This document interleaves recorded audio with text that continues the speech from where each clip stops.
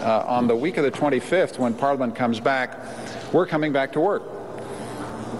And not just show up for one day. We want to run a series of public hearings, public discussions, public policy forums from the 25th, when Parliament should be returning, when we should be in work back there.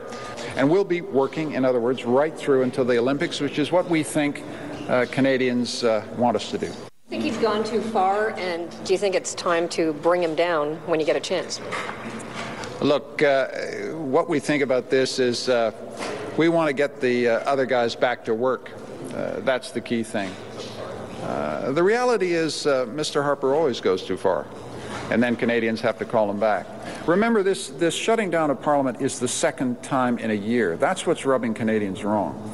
Every time this guy is in a hole, he tries to shut down institutions that control his power. That's what's bothering Canadians, and that's what we're listening to. You've given us some hints of what you're going to do. Are all your MPs going to be in Ottawa on the 25th, and can you give us a bit more detail? We don't play half team. We all show up. Senators, MPs will all show up on the 25th. And we're not just showing up for a photo op. We're showing up to go to work. That's the point. And it won't be a one-day wonder. We're going to sustain this right up to the Olympics. What you're saying is he can push you around and get away with it. I'm astonished. Why? We are coming back to do our job. No, I know, but there's no threat of an election. You're not saying, like you did in September, your time is up. You're just saying we're going to have a big gab fest here and come back when you feel like it. Gab fest. No, but I'm just saying, like, where's the threat? Where's the muscle?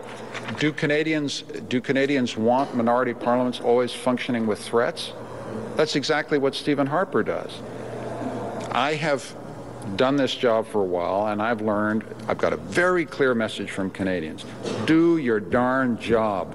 Lower the volume. Do what you're elected to do. That's what I'm going to be doing in January, February. And it will be no gab fest. Let me tell you, this will be serious public policy.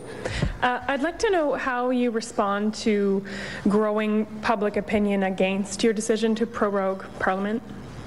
I'll just follow up on that and the last question. It's interesting to see a week after we set the date for Parliament to return, that the opposition now says they're going to be really mad about this when they get back from vacation on January the 25th. The fact of the matter is this, as I've said before, the government is going to take advantage of this time. We need the time to look carefully at our agenda, to continue to deliver the economic measures that are being delivered here and elsewhere across the country as part of the Economic Action Plan. We also need time to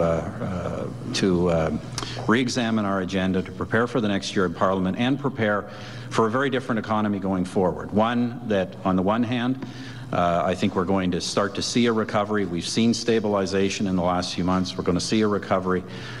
We need to get our policies in place to better build that recovery and to build the jobs of the future, but at the same time to do so in an environment where governments across this country will have to begin to reduce our deficits. We've run very large deficits to cope with the extraordinary situation we found ourselves in the past year. I think those policies have been fairly effective.